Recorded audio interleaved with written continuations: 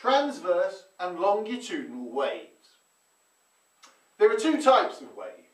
In the transverse case, the disturbance in the medium is at right angles to the direction of the energy transfer, the wave direction.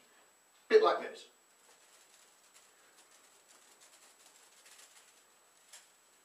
Now the wave is reflecting at this end somewhat, but basically the wave is travelling that way, but the disturbance is up and down.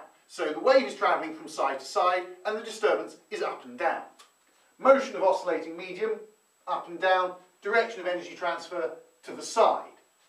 In the longitudinal case, the disturbance in the medium is parallel and anti-parallel to the direction of the wave.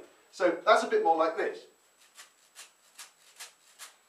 Now there is a little bit of transverse stuff that you're seeing up and down, but basically the wave is backwards and forwards and the disturbance in the medium is backwards and forwards. So the motion of the oscillating medium is parallel and anti-parallel to the direction of energy transfer.